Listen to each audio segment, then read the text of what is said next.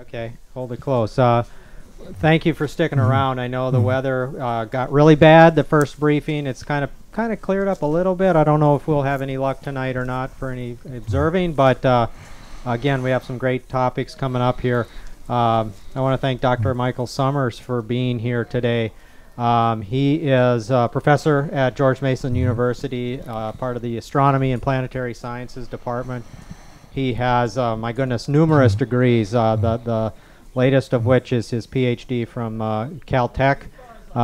Multiple bachelor's degrees, I know, including one which I thought was interesting, which was Russian. Right, right. And, you know, it never dawned on me that I should ask if they plan to give the presentation in English or not. But, it'll be English this time. You know, okay, it's in English. We'll so do it next time in Russian. I got lucky on that one. But he's also part of the investigation team for the New Horizons mission, which I think is just a fantastic feat of engineering and science.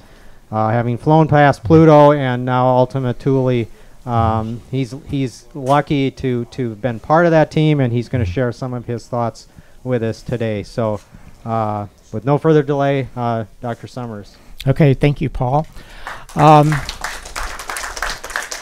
And thank all of you for your patience. I owe you an apology for being late, and I feel like I owe you an apology for the weather. I've spoken here 3 times, and each time we've had a downfall of water. So and it's gotten worse each time too. So I would encourage you to ask someone else next year. No, I would love to speak next year again. Anyhow, yeah, right. So anyhow. I've been incredibly fortunate in my career to work on about 14 and a little bit NASA missions. And the New Horizons mission has by far been the most exciting, the most wondrous, the most challenging, and I would argue one of the most successful of all the missions that NASA has ever had to the outer planets. And when we passed Pluto, I thought that we were pretty much done, but we weren't. We proposed for an extended mission to go even further, to fly by an object which was unlike anything we had ever seen before. In fact, even at Pluto, the Hubble Space Telescope could show Ultima Thule as just a tiny point of light, no resolution, no light curve, no spectra, just a tiny point of light. And yet NASA was optimistic enough to let us go on, and we were able to fly by this object on January 1st, just a few months ago, and to take a look at this thing that no one has ever seen, no person has ever seen before. In fact, we've never seen anything quite like it. And what I want to do is to tell you a little bit about the mission. I don't want to get into the engineering or anything like that. I'm not an expert in engineering, but I want to tell you about the science of the New Horizons mission. I want to tell you a little bit about this zone of the solar system that we're exploring, the Kuiper Belt, sometimes called the third zone of the solar system. And I want to explain why that's important. And so I'm going to do something a little bit different in this talk. I'm going to give you a little tutorial on how stars and planets form. And not so much with the aim of understanding stars and planets, but understanding the debris that's left over from their formation. And then I'm going to show you what we found, both at Pluto and Ultima Thule, 2 sort of completely different objects, but yet both members of this Kuiper Belt region of the solar system. And they're incredibly different, just 2, but there are at least 100,000 more out there. And we don't know if they're between those 2 in some sense, or completely different than those 2, or what. But it sort of whets the appetite for further missions to go out there to see what else is out there in our own solar system. This is far before you get to other stars and to see what they're like. So yeah, I just said this. I'm going to go through these things. One thing I did want to mention is that this is an early part of the analysis of the results from the flyby of Ultima Thule. We have less than 10% of the data back. It's so far away, and the baud rate is so low that it's going to take us somewhat 20 months, maybe a little bit more, to get all the data back. And so you learn patience in this work. You learn patience plus.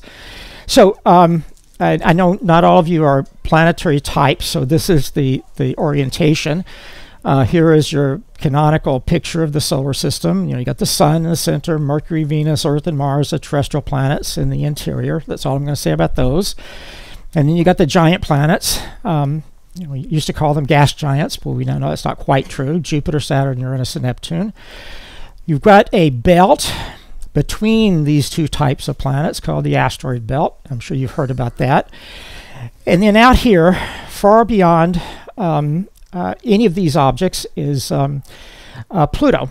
And its large moon Charon, which we knew about when we launched the New Horizons mission. We found out after launch we had 4 more moons of Pluto that we could explore before we got or when we got there. So that was a little bit of a bonus in itself. But Pluto is right at the inner edge of this belt that we call the Kuiper belt. And that's the region that this mission was really focused on, to try to understand this third zone of the solar system, what's out there. We knew that there were thousands of objects. We knew that they were unusual. They weren't like the terrestrial planets. They weren't like the gas giant planets. They weren't like the objects in the asteroid belt. They were different. And we also had a pretty good idea that they were primordial. And that's a word I'm going to use a little bit later too, because we think that that is some of the debris that was left over from formation of the solar system that was unprocessed. In other words, it was fairly close to the original stuff that made up the planets. Okay. Now, that doesn't end the solar system. There's more stuff outside of it, but I'm not going to waste time on that since I'm already late. But I'll go right into talking a little bit about the mission itself. This was a mission that was first conceived after the Voyager missions passed Uranus and Neptune. We realized at that point that we had explored, that NASA had explored all the major planets of the solar system except for Pluto. And there are all sorts of reasons for that. So in the mid to late 1980s, informal group of people started getting together and talking about the possibility of going further. Of course, there were all sorts of challenges.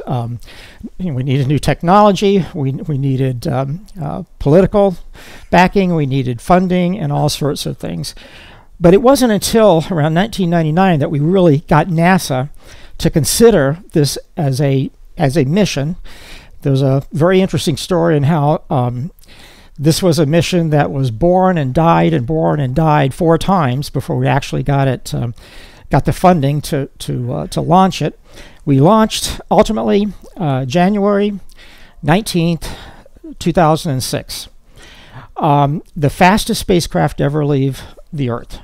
It had to be fast. We went directly into an escape orbit from the sun, from the solar system, because we wanted to get there fast. Obviously, it's a long way away, just in terms of numbers that you can wrap your mind around a little bit.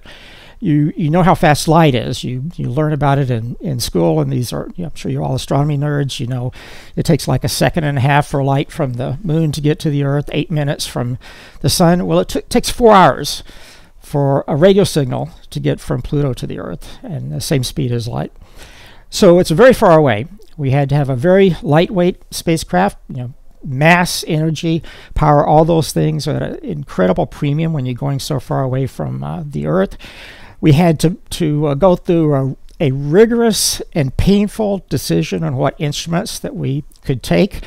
We had a list of about 20 we would like to have taken, but we just couldn't do that. Of course, you always have to take cameras. You got to show the public where you went and what you spent their $1 billion on. But we did have 2 cameras. We had an ultraviolet spectrograph instruments to measure the solar wind, the particle environment, the magnetic field, and so on. So we had enough for a reconnaissance, and that was what we considered this mission, a reconnaissance mission.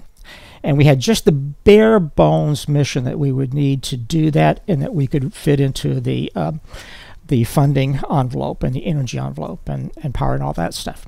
We did fly by Jupiter to steal a little bit of Jupiter's momentum, and that sped up the mission by 2 years. We actually we slowed down Jupiter just enough to speed up the spacecraft, so we got to Pluto 2 years before we would have otherwise. Okay, now Pluto, and I'm sure you've seen some of these pictures before, and I want to highlight just a couple of things, because this is a Kuiper Belt object. This is one sort of end member, or one sort of extreme type of Kuiper Belt object. Again, 100,000 of these things out there. We've seen 2, incredibly diverse. This is a world. I mean, if you don't want to call Pluto a planet, you've got a lot of arguing to do. And I know that that's an argument that you hear in public, but it's a world, whatever you want to call it, however you want to define it. It is a world that is complex with active geology and active atmosphere. It's got a climatic system that's incredibly interesting and complex, at least as complex as anything that we've seen in Earth history. It has glaciers, nitrogen, ice, glaciers. The first one we saw was this thing, Sputnik Planum, a couple of square million kilometers, or a couple of million square kilometers of nitrogen ice. The stuff you're breathing is solid there because of the low temperatures. It's not actually a solid, it's more like thick toothpaste, something like that. But it's not a gas, is the point. And it's a world with a complex history. And as soon as we started seeing these pictures, we knew that it was complex and an ongoing history, because Sputnik Planum is smooth. You can see that in an image like this. No asteroid impact craters. That right there sets an upper limit for its age of about 1 million years or so. We refined that more recently, and now we think that the age of this surface, because of processes that are going on, is less than 100,000 years. You know, a blink of an eye in planetary history. We see it's had a complex, catastrophic history as well, because we see things like mountains that have been thrown up in some sort of explosion, bunched together and pushed around to the side, and these are mountains of water ice. Okay, it's water, H2O, but in an ice form. And these are mountains a few kilometers in height above the background here. You also see, you can't see it in this picture, but this dark stuff is reddish when you look at the colors in a little bit more detail. In fact, it has the same type of reddening that we see in processed organics on Titan and Triton. It's a complex type of organic material. And there's a lot of that stuff out there on Pluto. And you see, if you look carefully, that some of it is layered on the sides of the mountains.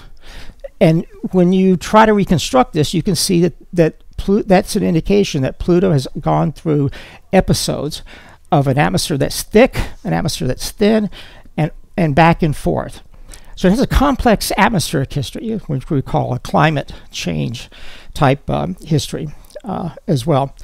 At times, we think that the surface pressure on Pluto has gotten to be up to about 40% of what it is in this room.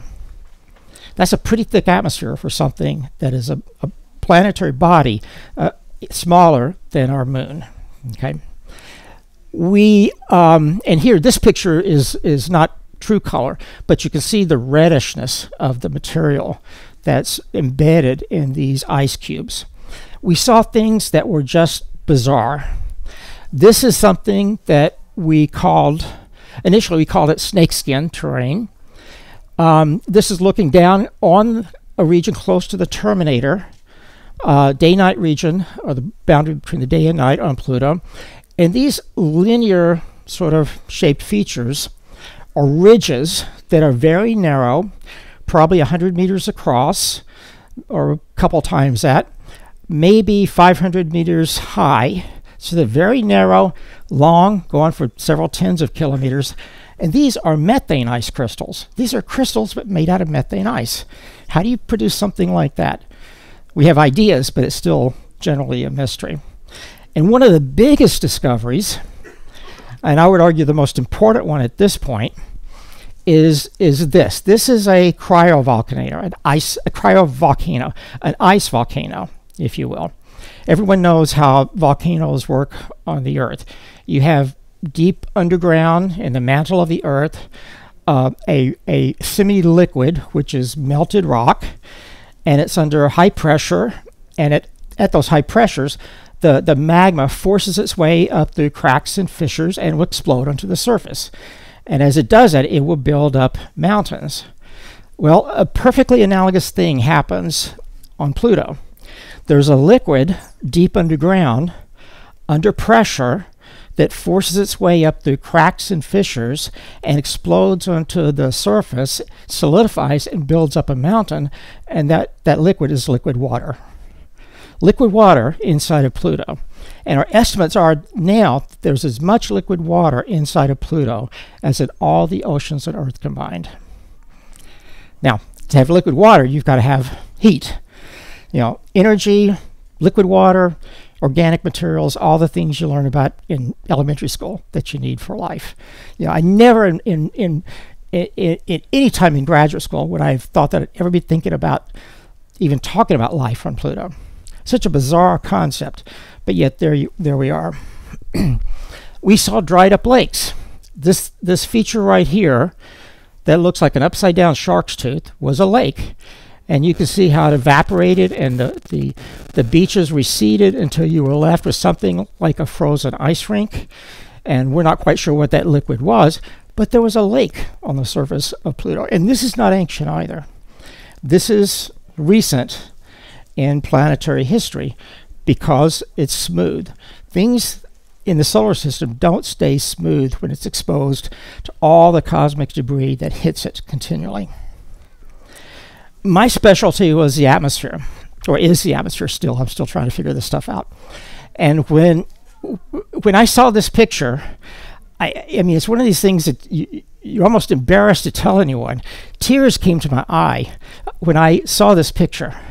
I was at a wedding when this picture came down, and we had everything set up so that wherever we were, we could see the images come directly through the pipeline, and we could look at them with our cell phones. And I was sitting next to my wife when a friend of ours were getting married, and I saw this picture. I was looking at it, like you watching a football game or something, and I saw this picture, and I started crying. And my wife just reached over and started patting my leg. She thought, this was a very moving moment for our friend and everything.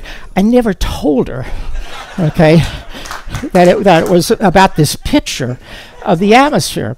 You spend 20 years seeing numbers on a printout, and here it was. This was the reality of an atmosphere, and a bizarre one at that. These layers are layers of hydrocarbon crystals, again, hydrocarbons, complex organics that are formed by the simple process of sunlight breaking up methane and triggering the formation of complex hydrocarbons that condense onto these particles, which grow and sediment and fall onto the surface. And we're pretty sure that that is the dominant mechanism for producing the organics on the surface. Most of them, not all of them. So like I said, I want to get through Pluto pretty quickly. Because I want to get to Ultima Thule, because that's I think the new stuff that you probably haven't heard about, or at least not much about. So one final thing about Pluto, and that is the darker regions. The brighter regions stand out, but sometimes the things that you don't see can have more significance. And in this case, this dark region here, Cthulhu Regio, is a region that is covered by water and thick deposits of more organic materials. Now, I used a word earlier called tholin, and that's a generic term for processed organic materials. We take things like methane, expose it to ultraviolet radiation or cosmic radiation, and over time it will break up the methane, and you'll get progressively more carbon-rich materials. If you go on long enough, it turns red and then black, and then it becomes looking like charcoal or something like that. This region here, maybe 10 million square kilometers, has more carbon per square meter on the surface than you'll find in the Amazon forest. Okay, again, carbon, a central element in the formation of life. So all sorts of interesting things. I mean, by the time we were leaving the Pluto region, where we could look back and see pictures like this. Just a few days after the flyby, we were already just stunned at what we had found. And this is just one of those 100,000 or so objects that are out there. So we knew we wanted to go on to see something else. We weren't quite sure that we were going to be able to, because we were out of money. It would have to be an extended mission, and so we did propose to NASA for that. We asked for 120 million, something like that. We got 84, so we really had to do this on a bare bones basis. But we did, and that's where Ultima Thule comes in. Now this is where I want to do just a little bit of a pause. Do I have to still end at 6:30, by the way? Okay, can I go to 9:30? Is that? That was sort of a joke. Sort of. No, I won't make it too long. So now I'm going to tell you a little bit more of the details about this part of the solar system. Not the kind of stuff I would normally put in a talk for the public, because I'm going to show some figures and stuff that have numbers and has a little bit of interpretation. So if you were to take a computer program, in fact that's what was used to do this, and plot where all the known Kuiper belt objects are, and look at a projection down in the solar system, it would look a bit like this. Inside you'd have the orbits of Mercury, Venus, Earth, Mars, the asteroid belt, Jupiter, Saturn, Uranus, and Neptune. And out here you would have this region we call the Kuiper belt. Pluto just on the inside edge of it, and you can see that it has structure. It's not spherically symmetric, it's not radial symmetric. There's a lot of interesting things. And one thing I want to show you here is that when you look, well actually two things. When you look at just a histogram of the distribution of Kuiper belt objects with distance from the sun, you see that it really does look like a belt. This is distance from the sun in units of the average sun-Earth distance, or astronomical units. The main belt is about between 38 and 50 astronomical units from the sun. And so it really is confined to a narrow region of space. Now, if you break that up into two populations, one, the objects that are very close to the plane of the ecliptic, that are not inclined to that plane, then you get one population. If you look at the ones that are highly inclined, you get another population, and they're very different. And you can see that here in the colors. The red, which seems to be much broader, is in fact broader. You have the objects that are highly inclined are spread out much further in space. Another way of seeing that is this figure. Same type of thing, although here I add one more parameter, and that is the inclination itself. So here is the distance again. Here's where Saturn is, Uranus, Neptune. This is Pluto, 40, 50 astronomical units. And all these dots, the different colors, are the Kuiper belt objects. But when you plot it like this, you can see clearly there are different populations. There are some that are congregated here at low inclination, some that are high inclination, some that are right there at the same semi-major axis distance from the sun, but that are spread out over inclination. These are in a resonance with Neptune. That's why they're trapped there. But we see that there's clearly two different kinds of objects there. Those that are very close to the plane of the ecliptic, and those that are scattered outside of it. Now that's one of the big motivating things for the mission to Ultima Thule, is because the objects that are very close to the ecliptic have probably been formed right there where they are. The ones that are spread out further in space, we call them the scattered component, are most likely objects that have been scattered into that region. Now I'm going to tell you a little bit about how stars and planets formed. Okay, a little bit more technical, but I want to show you why that is important. Okay, so you look at a galaxy, you see star-forming regions, and you know all about that probably. Oversimplifying it, the large regions that are very hot, large giant molecular clouds where they're coalescing to form new stars, star-forming regions, much like the center of the Eagle Nebula. Everyone in the world, I think, has seen this picture, or one of the versions of it, where you see globules of stuff that has fallen together to initiate the collapse that give you new stars. Now, of course, when it collapses, it has energy and momentum. So as it collapses, it not only heats up to give you a new star eventually, but it rotates faster because of conservation of angular momentum.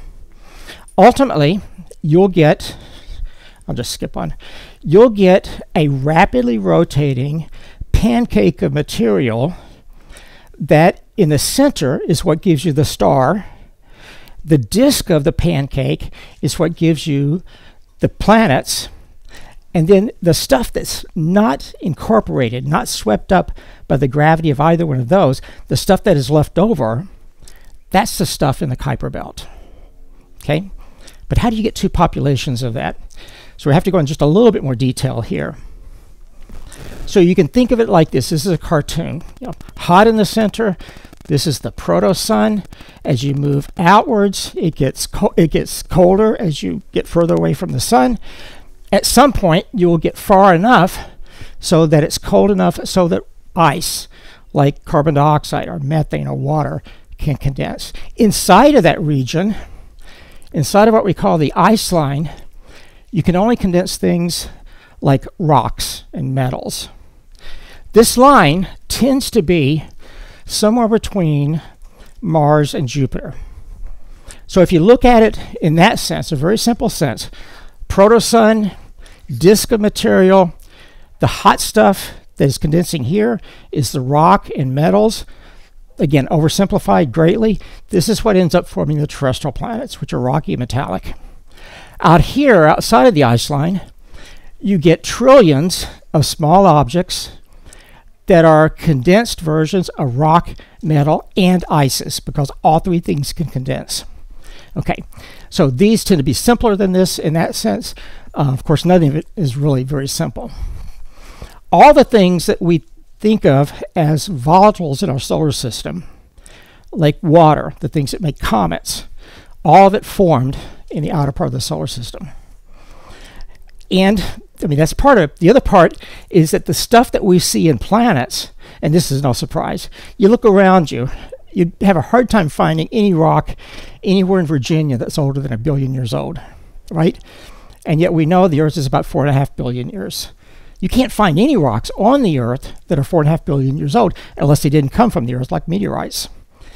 And it's the same way with Mars and Mercury and the Moon.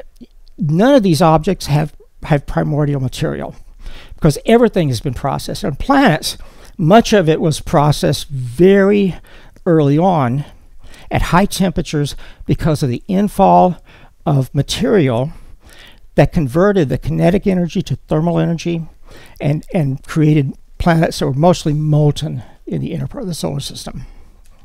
Okay, so primordial, that was one of the goals, finding something that was the first stuff, you know, the original stuff that formed the solar system, unprocessed. And then we also have to explain the fact that there are two populations of that primordial stuff. A portion that is right at the plane of the ecliptic, very close to the orbit of all the other objects, and the scattered component. Okay. So, should I ask for questions, or you want me to keep going and have it afterwards? You want to get to the punchline, I know. So, there are many lines of evidence, at least a half a dozen, that suggest that our solar system went through a reorganization right after it was forming. Not so much the sun, but the outer planets. So if you were to look down on the sun as it was forming and the disk of material outside the orbit of Neptune, you would have seen a disk that looks a bit like this, and a lot of the material would be confined between Neptune and some other region further out, probably. But anyhow, that's kind of irrelevant. And then if you look back 100 million years later, you would see that everything had expanded. Sun again, Neptune further out, and all these objects here that were coalescing, forming small protoplanets, they would be in a ring that was further out. Okay, so something happened to push all this stuff outward. At the same time, it appears that Jupiter moved inward toward the Sun. Saturn, Uranus, and Neptune moved outward from the Sun. And as it did so, it took all this debris that was left over and either gobbled it up by its gravity or swung it in the interstellar space or just scattered it just enough to get it into the Kuiper belt. Okay. So what you end up with in the Kuiper belt out here is a population of objects that were formed there and stayed there, a population of objects that were thrown out here or scattered out there, and then a few other sort of stragglers, kind of irrelevant at this point. This population of objects, we call them the cold, classical Kuiper belt objects. That's what Ultima Thule is. Unprocessed, original object. So what is it? What did we find? Go over all this stuff, go over the name, everything. Again, from Earth, this was the best we could see. So we were wide open for speculation. There was one thing that we did, or at least a group of the team members did, before the encounter, is that the team bought about 20 18 to 20 inch telescopes and set them up in different regions of the Earth to look at a stellar occultation by Ultima Thule. And by setting them up over a wide geographical region of several hundred kilometers, you could get a stellar occultation from different points, get different chords of the occultation, and build up a picture of what the projected shape of Ultima Thule is. Well, when that happened, and this is a picture of the chords, you see that it wasn't a round object. I mean, if you think of it as two objects, that would fit the bill, or it could have been something that was really long like that. So we already had an idea that it was an unusual object. It wasn't round. And I'll just get to the punchline. And this is a picture taken right when the first image came in that showed us that it was really clearly a dumbbell-like object. This is what it was. It was this binary object. Clearly two objects stuck together. And initially, they looked very much just like spheres. The newspapers, some of them called a snowman, although here it's an upside-down snowman. And since this was January 2nd or 3rd, it's kind of an appropriate time for thinking about snowmen. But you can see it's an unusual object. It doesn't look like anything else we've seen in the solar system, with one exception, and I'll tell you about that in just a minute. The size is small. This is not a planetary scale object. It's about 30 kilometers in the long dimension and about 20 to 24 in the width. Okay, so it's a smaller object. Much bigger than most cometary nuclei, but there are some that are larger, and there are asteroids that are larger as well. But it's clearly odd for many reasons. Okay, and I'll tell you a couple of those in a minute. If you want to explain this outer region of the solar system, it was pretty clear that just those two questions were not all the questions we wanted to ask. Okay, by looking at this, we could see that the primordial stuff was a little bit more complicated than what we expected. The fact that we see two of these things stuck together probably means that there were trillions of these objects in this outer region of the solar system when the planets formed. They were moving about very slowly relative to each other, because if they came together and hit each other, they would just explode at each other. So they had to collide at a speed which is about typical walking speed, maybe a couple of meters per second, nothing faster than that. So there had to be trillions of these things out there. And here we are. We were fortunate enough to find one. So what is it? What is the comparison that I meant? I don't know if you remember the Rosetta mission, some of you I'm sure do, found a very unusual core for Comet 67P. And it has sort of a shape that's somewhat reminiscent of this, okay? Two-lobed, barely connected, But this is in the inner solar system. This is something that has been processed. It most likely, we think now, was originally a two-lobe system that has lost a lot of material by evaporation because it's closer to the sun. So it's not completely unprocessed, but maybe the shape is indication that the inner solar system had a lot of these as well, a lot of the smaller objects as well. The difference in size, though, is quite remarkable. I'm not quite sure what that means. It could mean that there was just a broad distribution of sizes. But that's not the only one. If you look at P. Halley, it's bilobate.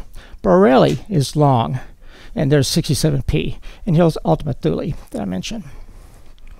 Now, that's part of it. And here I just wanted to show you the comparison of the size with other asteroids. It's not an asteroid, but just in terms of sizes, this is what and actually the reflectivity on this is a lot lower too, so it would look darker than these two. So an unusual shape is not that surprising in the sense that, you know, two objects coming together. But now, how do you get those two objects together? Okay, and how do you explain the features that we see on them? Because it's not all just a dull gray object. I haven't shown you the color yet. Let me go back to the other one and show you the picture of the... Bear with me a moment. Yeah. When you look at this, the more you look at it, the more things that begin to look puzzling. It appears as if there are other units that are around that look like chunks of things that might have come together to stick together. In fact, if you look carefully, it looks like maybe there are several of these things that have come together like pieces of dough. Okay? But when you look at the spectral properties, it's very uniform. The consistency, the size of the particles, the reflectivity all seems to indicate that it's similar material. Maybe it's chunky, maybe it's made up of chunks of stuff that came together, but again, that's kind of a mystery. But what is that thing right there? And then what is this bright feature, which we call the necklace? Okay, because it's bright. It really is about 3 times the albedo of the darker material around it. What would lead to material here becoming brighter than everything else? I mean, we went through lots of different possibilities for that being the shadow of the two objects shielding it from cosmic rays, particles breaking off and falling into it when it collided, and so on. Nothing quite seems to work. Gravity might be the best key to that. And this is where I have to go back now to this one. Because if you look at, well, I'll do both of them at the same time. When you look at the local gravity versus the local slope, what you tend to see is that the local gravity is going to be the strongest, closer to the strongest mass. So if you were just going to calculate the surface gravity or the direction of the gravitational force at each point, it'd be somewhat uniform here, and lower in the middle between the two, because you've got stuff that's pulling things apart. And if you look at local slope, though, you tend to see a region where you have very sharp slopes in between the two. So whatever it is, we think that it's related to the slope being very sharp right there in that interface between the two. Could it be pieces that have broken off over time and fallen in? We're not sure. Okay, that was what we were thinking until about, I'd say, 2 weeks after the close encounter, the closest of the encounter. Then we started getting pictures that looked a little odd, and we realized that we had been deceived. Okay, yes. So again, go back. Looks like two round things sticking together, right? They're not round. We were really fooled by this optical illusion. And you can't see it too well here, but as we got, these are images just stacked as we get closer and closer. Far out, we get closer. Right there, it looked like two round things. And then as we pulled away, we started seeing it edge on. It's like a propeller. It actually looks more like a propeller. Our best result now is that this is the shape of it. They're not even round. How do you make things like this? That's a big puzzle. I finally came up with a mechanism for that last week, and I sent it out to the team, and I haven't heard a word from them yet. It's either really stupid or really good. So we'll find out Monday, hopefully. So anyhow, we don't know even what causes the shape at this point. Pretty surprising.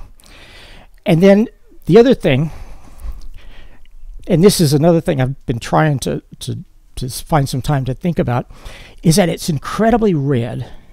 It's redder than Mars. It's as red as Sedna. This is not true color, but the redness is telling us something as well. I think that redness is telling us it's not completely primordial. Remember I told you about complex organics on Pluto? And that if you take methane and you progressively expose it to something like cosmic rays, the methane will trigger reactions that will make it progressively more carbon rich. And as it does that, it gets darker and darker and becomes red and then eventually black.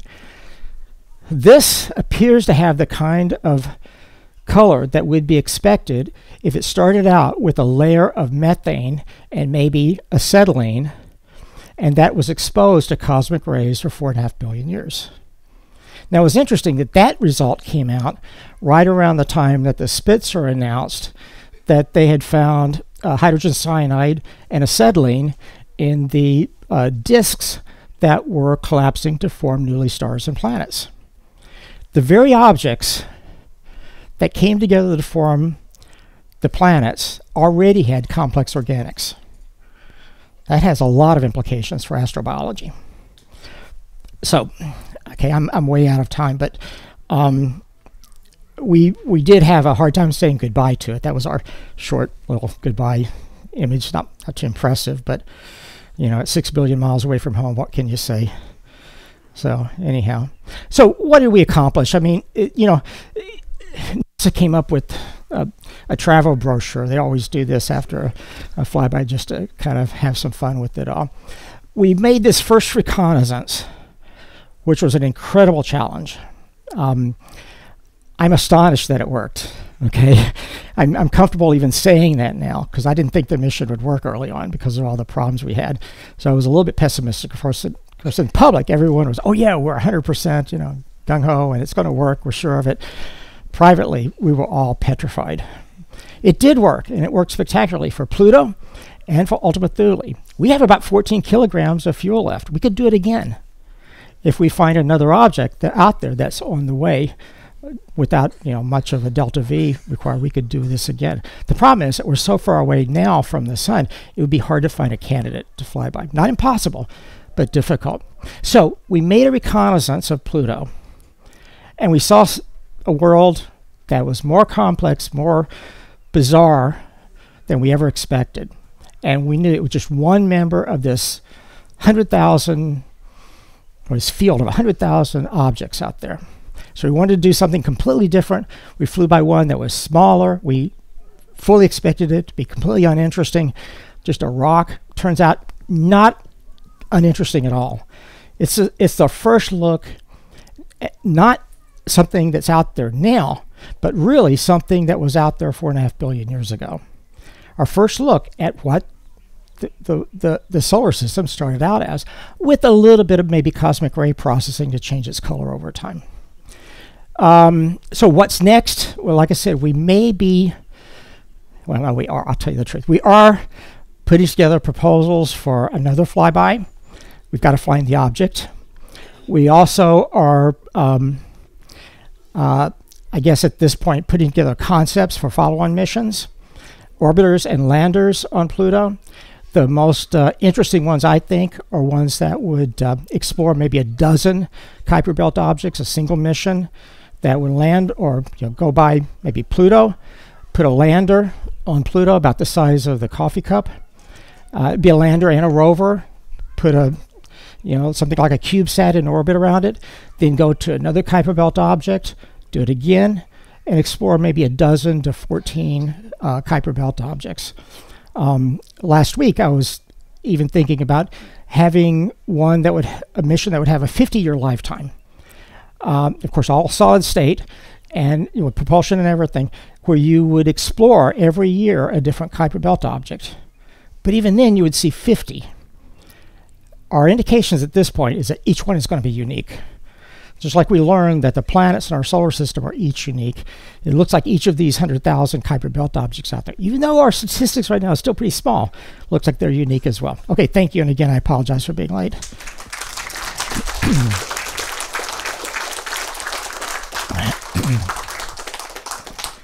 So, okay. Yeah. Yeah. Obviously, Pluto is somewhat unique due to its size for a Kuiper Belt object, but is there reason to suspect, at least statistically, that Ultima Thule is more typical of them? Can you repeat the question? Is Ultima Thule more typical of Kuiper Belt objects than Pluto? Is that fair? Okay. We don't know what typical is. That's the problem. We have spectra of a couple of thousand, and a few of these, a few dozen, we have light curves. And we know that many of them are not spherical. Many of them are have satellites. Some are red. Some look like they have a spectra of silicates. Some basalt. Some ice. Methane ice and carbon dioxide ice. I don't know what typical is. I don't think we have enough information, quality information at this point, to define an average. But it's a very good question. Yeah. So you gave us a little bit of a teaser. Do you have an idea of why the shape is the way it is? Yeah. I should have said that.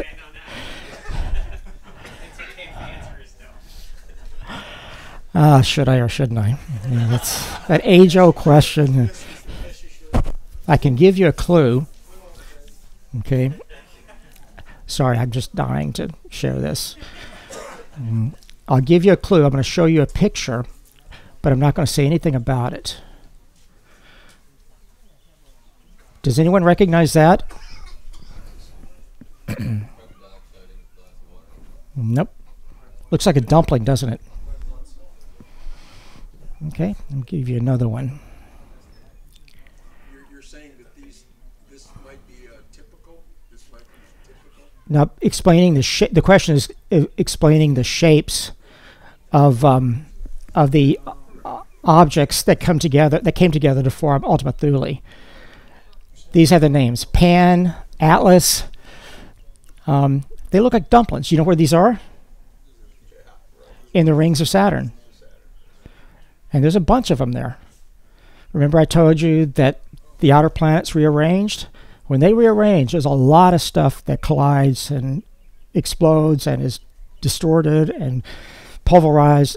The outer planets had huge rings, probably 1,000 times bigger than Saturn's rings now, early in solar system history. It was really a catastrophic place. I mean, there were lightning strikes that went on for 10 AU in early solar system history. So out there could have been a lot of these formed around larger planetary bodies, slung out to the Kuiper Belt region with everything else.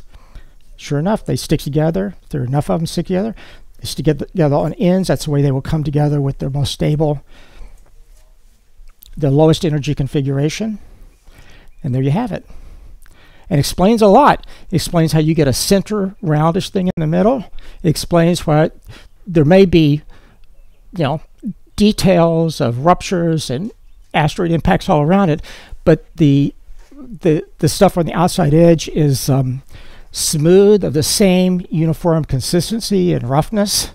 You don't see major units. I think I'm going to shut up now. Sorry.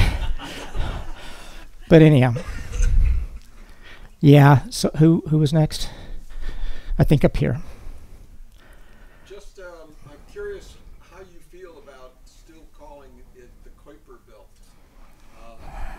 Thinking back about how Kuiper predicted that there would be this region of instability or turbulence, and that there would be all of these particles. But the solar system history now is so different than envisioned in the Yeah. mid-1950s. What is the connection?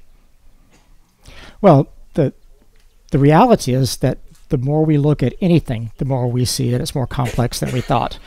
So I have no problem at all with recognizing Jerry Kuiper's work by naming it the Kuiper Belt. No problem at all. In fact, I'm happy to do that. The fact that it's more complicated than he anticipated, that should not take away from his accomplishment at all. Yeah. You mentioned that the solar system reformed at some point, with some planets moving out, some planets moving in. What kind of evidence do you have for that? Well, one is dynamical, but we know that a lot of interesting things happen. Like you remember, Uranus is tilted over at like 98 degrees. Okay, there's that.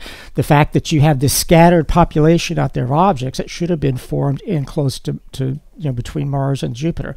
There's another aspect of it. But dynamical models seem to uniformly predict. In fact, there's a variety of models called the NICE models, or NICE models, however you want to call them, that predict that this would happen early in the formation region, because forming the giant planets where they are now is hard to do. Okay, well, that's part of it.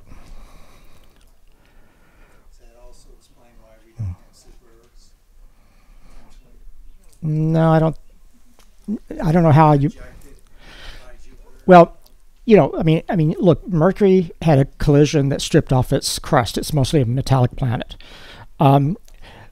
Venus probably had a near collision that flipped it over and slowed its rotation.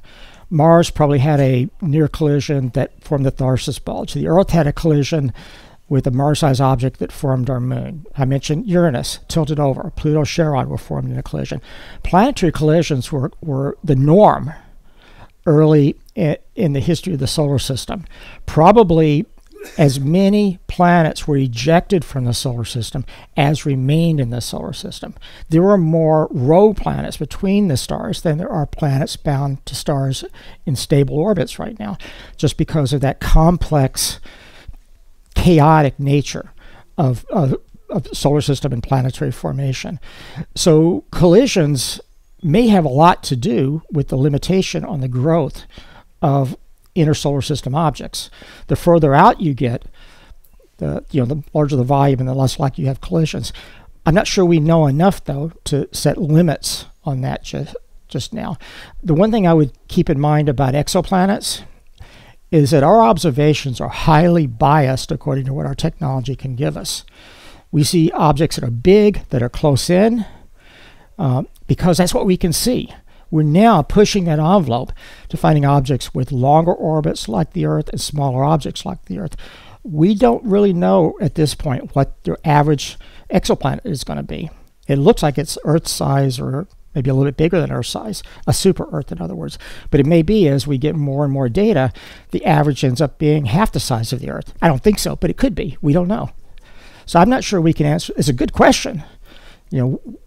Why didn't our solar system produce one super Earth in the inside the orbit of Jupiter, instead of 4 moderate-sized planets, as opposed to what we have now? I don't know. I'm not sure we know enough. Good question, though. Of course, yeah. I mean, it could be that our current solar system looks nothing like what it did after the first set of planets formed. Possible. Yeah. Thank you for the summary and beautiful images of Pluto. I have a question about that slide that you went back to originally that showed the really good image of Ultima Thule with the 2 lobes and the circular imprint on the larger, the one you had. Oh, so the reddish one? That one. Okay. That's good enough. But you talked a lot about accretion and collisions. But did anybody theorize that actually could have been a particle on top, the small snowman ball, that was stretched off of and popped off of where the ring is, and ultimately left that indentation on the top? This? Yes, and that middle part is stretched up in its formation. Yeah, we're really limited in, well, our imagination is not limited at this point. We can dream up all kinds of scenarios. It's a very good point, because there are things that we can imagine that are plausible, physically realistic, physically plausible to happen, given what we know. But we can't say whether or not it did occur because we just don't have enough information. One of the other slides has the spin axis, just Mm-hmm. the large side Mm-hmm. of I think I have that. which of course would, if the center of gravity Mm-hmm. was off on that, could cause part of it to pop off like that. Those kind of questions I haven't dealt with, to be honest with you. I mean, I've heard people talking about them, but I don't feel comfortable repeating.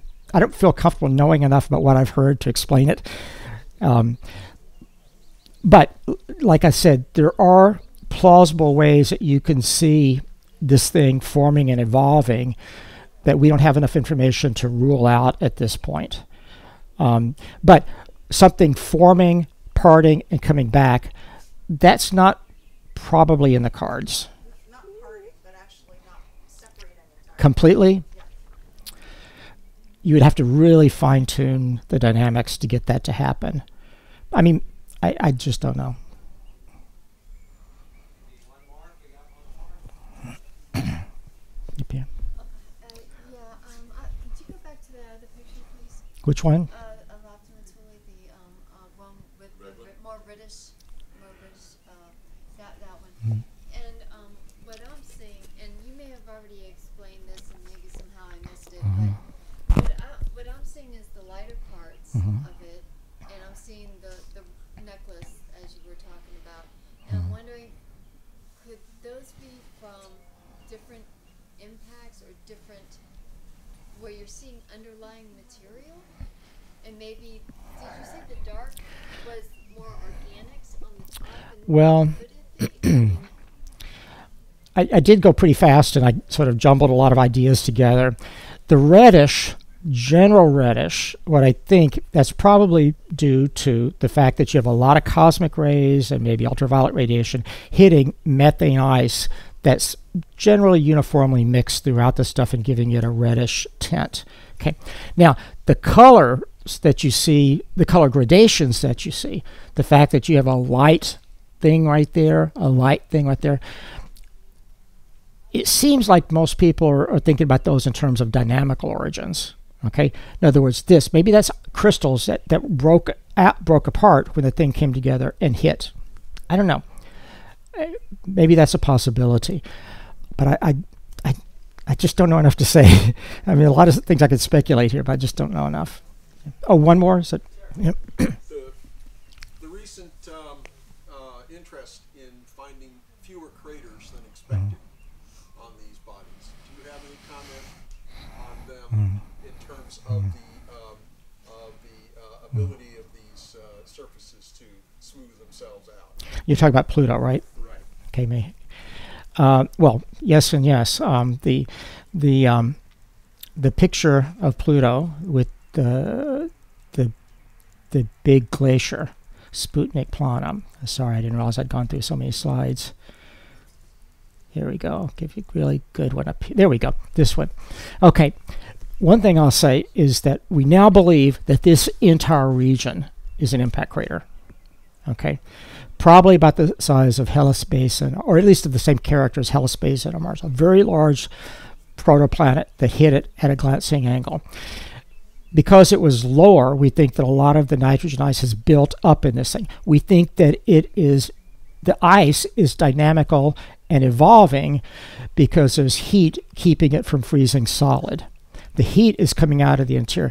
Now, I haven't shown you pictures of this in more detail or more at a finer resolution, but you can kind of see a lot of lines here that break this up into small polygons. What we believe now is that these polygons are convective cells, the top part of a convective cell. We have heat underneath in the interior of Pluto. We don't understand the mechanism that generates it, but there's heat keeping the water liquid. Of course, it's at higher pressure, but it's still keeping it a liquid. And it's also coming out of the interior as diffusive thermal diffusion and convection right here. So there's heat from the interior that's coming out through bubbling convection right here, just like boiling water, but it's much slower than that. As far as I know, that's the only mechanism that will keep a large region like this smooth. Okay, it's got to be continually resurfaced by something that doesn't hold a lot of structure above an average mean height. But there were, I'm talking about the last few weeks, and where I think it was Sharon and Pluto and possibly even Ultima Thule, they were saying the absence of cratering has changed views about the amount of material out there. Oh, absolutely. Sorry, I misunderstood. Yeah, that's a more general conclusion, looking not just at Pluto but at all objects. In fact, we think that there were fewer smaller objects. This is the recent result in the Kuiper Belt region than we thought before. Okay, and that's just due partially, but New Horizons studies, looking away from Pluto, looking at other Kuiper Belt objects that are distant. I don't know the answer to that, but it does appear to be consistent with an absence of that scale of impact craters on the objects that we can get crater densities. Okay, that is different than this. Okay, thank you.